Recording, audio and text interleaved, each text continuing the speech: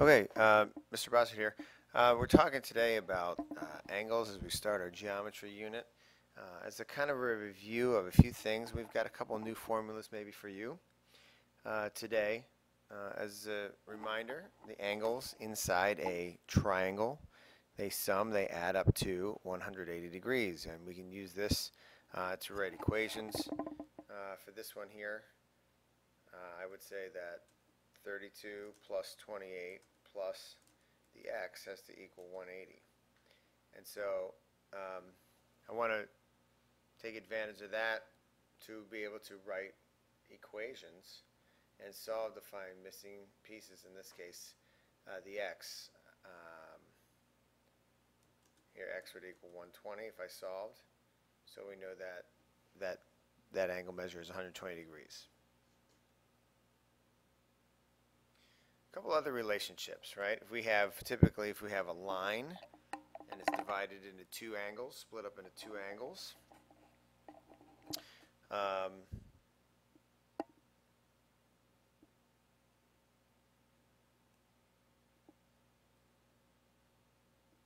right? Those two angles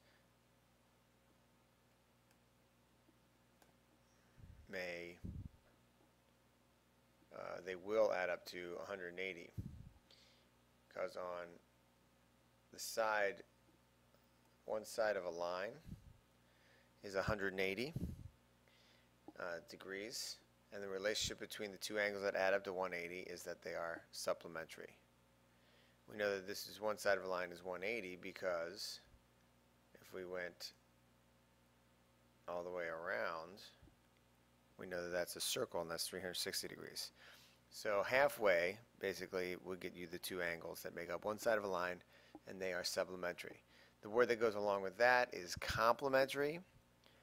Here I have two angles that are kind of made up, making together a right angle or 90 degrees.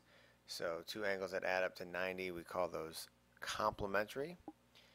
Here I could write in an equation that if I add these two angles together, I would get 3x plus 10 minus 10 is 3x, and that would equal 90. So that would tell me that x is 30. And then if I was asked to, I could say, well, then this one is 30 minus 10, or 20 degrees. This one obviously would be 70, but here it's 30 times 2 is 60 plus 10 is 70 degrees. So we can use the knowledge of relationships of some of these things in order to write equations and solve algebraically. Here's a situation where we have two lines cross. We have, if we're thinking back to last chapter, right, this would be a system of equations that they don't have the same slope, these lines. But that's not the relationship that we're looking at right here. The relationship we're talking about is the fact that they're on opposite sides of this crisscross. And their relationship is that they are vertical angles, right? So 2x plus 40 and x plus 80, they would both, if I say that angle 1 here is this in red, while 2x plus 40 is supplementary to angle 1, so that would add up to 180. And x plus 90 is supplementary to angle 1 too. So since these angles are supplementary to the same angle, and one has the same measure both times, these two must be equal. So we have this relationship. We can set 2x plus 40 equals x plus 80. Solve the equation algebraically. Welcome to chapter 3. We get x equals 40.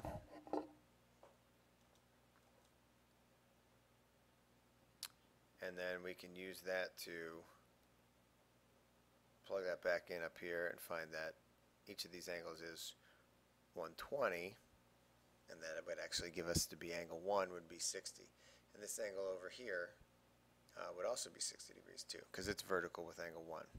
So vertical angles, angles opposite sides of the crisscross, are congruent. All right, Pythagorean theorem, we have a lot of knowledge base with this. Right, a squared plus b squared is equal to c squared. A and b are the legs. Right, a and b are the legs, the sides of the right triangle. C is the hypotenuse. And the relationship is not between the sides, but the squares of the sides. So 3 squared, or 9, plus x squared equals 25. If we solve that, we find out that it's x is plus or minus 4, which has to be positive 4 here. But we're going to talk about a couple of special triangles, okay? So these are right triangles as well, so the Pythagorean theorem will work. But this one is a 45, 45, 90 because it has a 90 degrees of right triangle and it has one 45-degree angle. So this other one will also have to be 45. It's complementary. And so this is a 45, 45, 90. We can also call it, since it has two equal angles, the sides opposite of those angles would be the same, so they're equal. So this is an isosceles right triangle. And isosceles right triangle, since they're the same length and the Pythagorean theorem works, we can generate that if the two legs are both the same, they're both x, this is going to be x root 2. If you did this, if you did the Pythagorean theorem, the two legs would be the same, right? So x squared plus x squared equals the hypotenuse squared. So it would be 2x squared is the hypotenuse squared, and when you square that, you get x times root 2. So whatever the leg happens to be, you don't need to go through this. Since they're the same, the other leg is the same, and the hypotenuse is going to be whatever that length is times the square root of 2. Right? Another special right triangle is a 30, 60, 90 right triangle. 30, 60, 90 because, right, we've got a right angle, a right triangle, one angle 60, one angle 30. So 30, 60, 90 right triangle. They also have a special relationship between the sides. Usually we call the smallest leg x. The hypotenuse is going to be double that, or 2x. And the long leg is going to be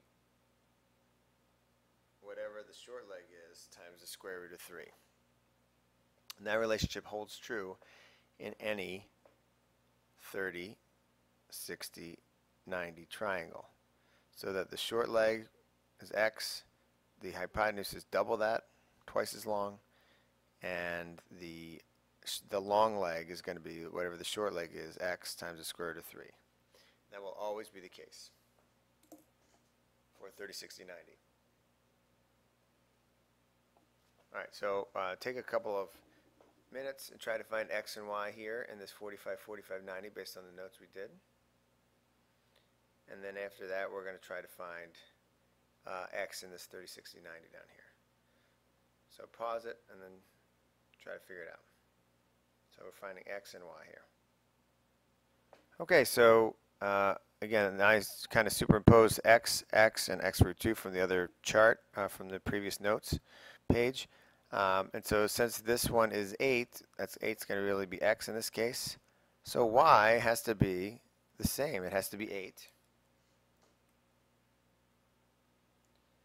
And the side here that I did call x in blue is going to be 8 root 2.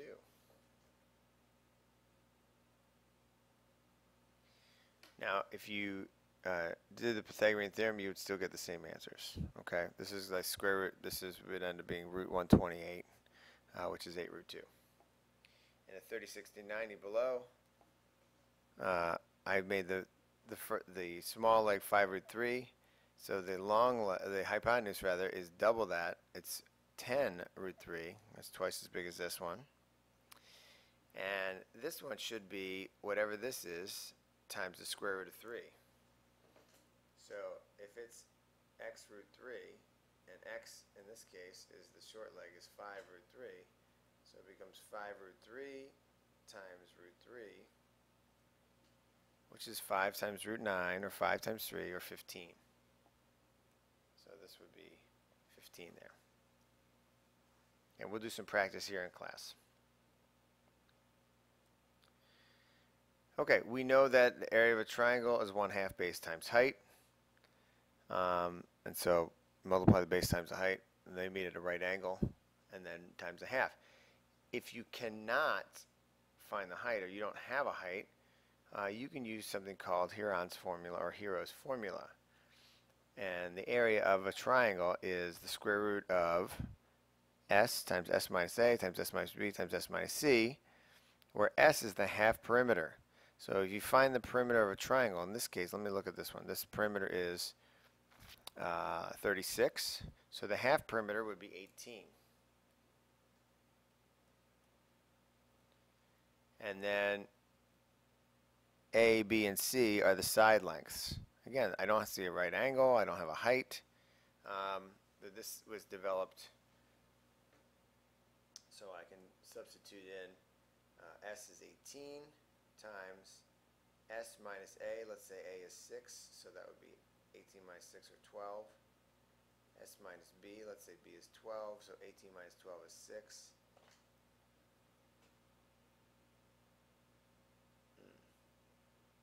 Apparently this one can't be a triangle. Alright, let me do this. That's a mistake. Okay, let's make this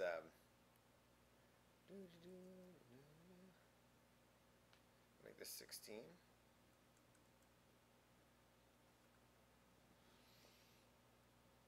That makes our half perimeter. Oh man, that's a bummer. Alright, I'm going to make this one 10. I'm going to make this one. No, I should have known that, right? Because it can't. Yikes.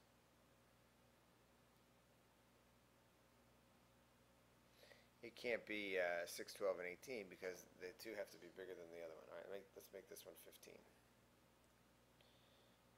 Alright. So the half perimeter is now 20 or 16, and 15 is 31. That doesn't work very well either. All right, let's make this one 8. That looks fun. All right, 8, 10, and 15. That sounds good. All right, so 25, 33.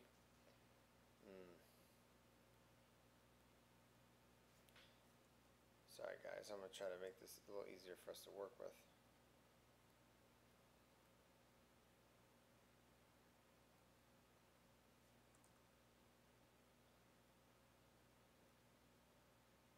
Alright, now we're ready to go. Sorry about that. So the perimeter is 32, so the half perimeter would be 16. So we've got the half perimeter 16 times 16 S minus A would be 16 minus 8 or 8. S minus B would be 16 minus 10 or 6. And S minus C would be 16 minus 14 or 2. So if we multiply these together, it looks like we're going to get 16. And notice there's a 16. Okay, so that's 16 times 16 times 6. So this looks like it's going to be 16 root 6. And that would be my area of that triangle. Yuck.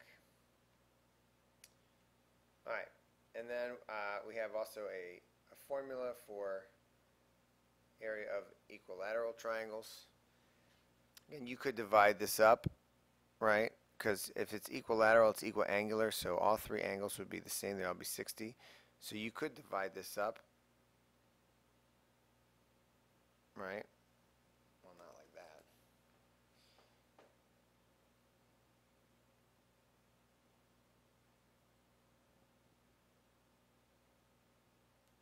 If I drew that straight down, this really divides it up and makes it into two 30, 60, 90 triangles.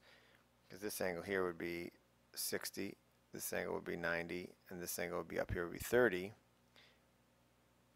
And you'll notice in 30, 60, 90, remember the small leg 4 and the hypotenuse is double that, 8.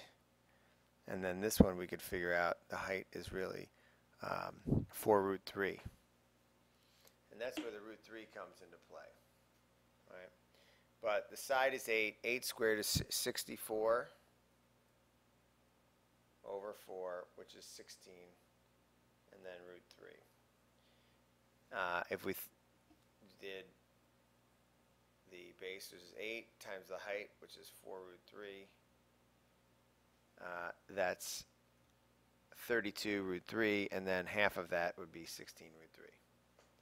So this is just a special formula that you could use for areas of equilaterals, or you could see that you could divide it up into two 30, 60, 90 triangles.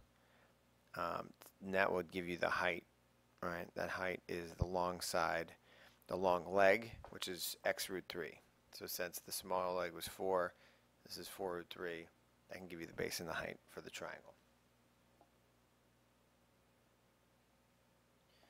All right, a lot of information, a lot of kind of review and some new things, but we're going to do a lot of application on working with triangles and